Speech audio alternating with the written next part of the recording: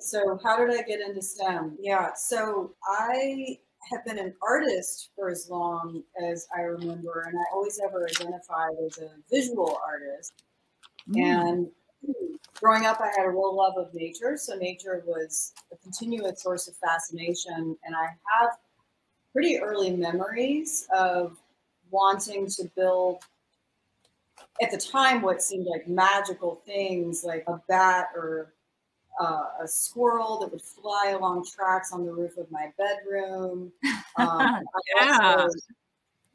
I also wanted to. So my mom was well, my whole family was big into nature, and my mom used to take me on these trips with the Museum of Natural History called Amphibian Alert, and we would go in the spring, and the sound of the spring peepers chirping, that sonic, immersive, visceral experience had a huge impact on me. And it was something that I just imagined, like, how cool would it be if you could capture that, if you could recreate it. But I didn't grow up in a family of engineers, so I had no language for anything STEM related. I did have a Commodore 64 computer, and my brother and I would play around with that. But I wasn't, frankly, that drawn to computers. Like, they were just not visually or sculpturally appealing to me as objects. I just saw them as like a beige case. I was just to say a beige box was not appealing to you with like brown keys. Whatever not. Yeah. I think Commodore 64 had a like, tiny rainbow on them, didn't they? I mean, it was like a novelty that you could, play with them a little bit, but the video games back then were not that interesting. There weren't great computer graphics, and we had an Atari game console, but it never occurred to me that I could hack into it. Long story short, I was privileged to have technology in my life, but computers to me were synonymous with like things that boys played with or the computer that I had to write my high school papers on. So that was pretty much it for me. I was not a STEM kid, with the exception that, given my love of nature, I did get interested in biological science. And this was something, running in tandem with art. I was also, by the way, adults in my life were like, art's not, you don't make money as an artist, right? You know that. So you need a career, you need some way to make money. I railed against that, and I still do. but in college, and then after college, like, I bounced around a lot because I couldn't find my voice. I wasn't a traditional artist. Yes, I drew, I painted, I sculpted, but I wanted something more. There was this part of me that was always drawn back to science.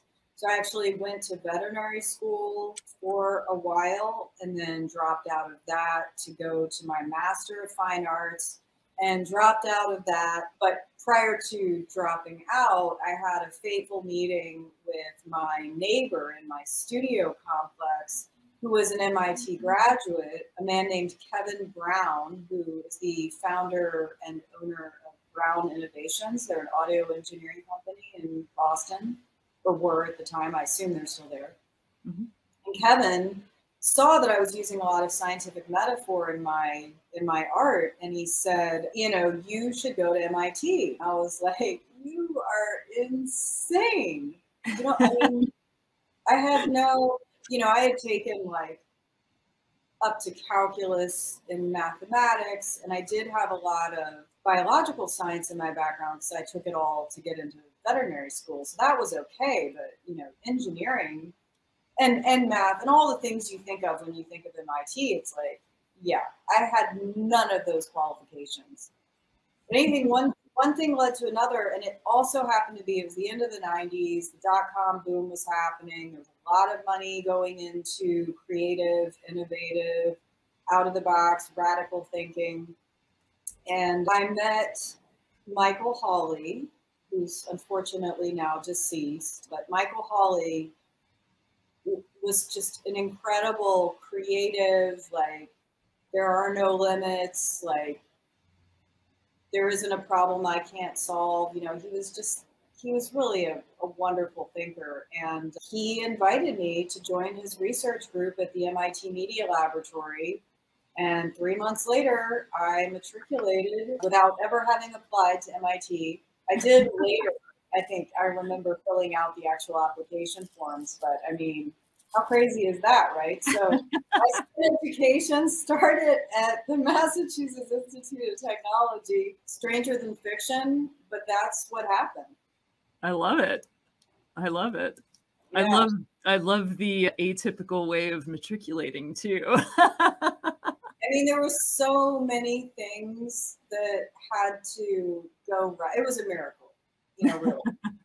It was a miracle of being in the right place at the right time, meeting the right people, and also having, I mean, it wasn't like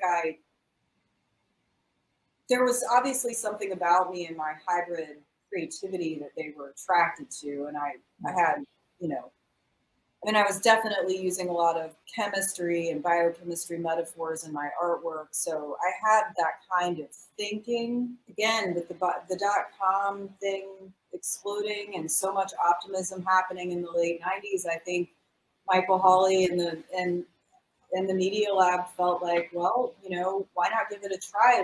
Let's take an artist who has obviously a penchant for science and scientific thinking and put her in the Media Lab environment with computer scientists and electrical engineers and see what happens. And that's exactly what they did. Now, what they didn't tell me was that I actually did have to take classes.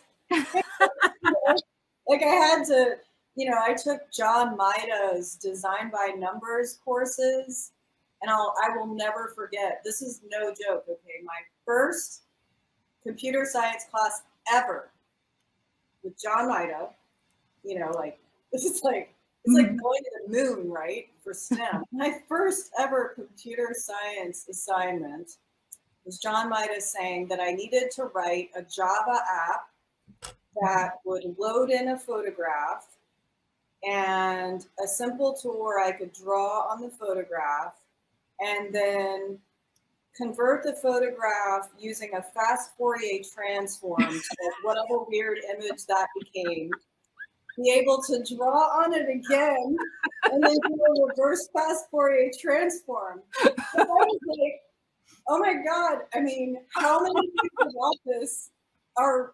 wrong? Like, what is an app? What is Java? I mean, how do I, so what happened was and this is actually, I mean, this defined my entire career at the MIT Media Lab. I had no choice but to tell my story of like, okay, I'm the token artist that Michael Hawley invited to join his research group, and I'm screwed because I don't know anything. So please, like, work with me. I'll buy you a pizza. I'll make you a drawing. Like, I'll help you design your product casing or whatever. Please do my homework. And so I had just wonderful colleagues when I was there who would give me snippets of code. I mean, they wouldn't do my homework for me, but they would give me snippets of code, you know, for example, like the shell of an applet. So I was then able to like go in and make some adjustments. There's a lot of collaborative, and it was supported. I mean, I don't think that we were plagiarizing or anything like that. It was understood that it was it was hard and that we had to help each other.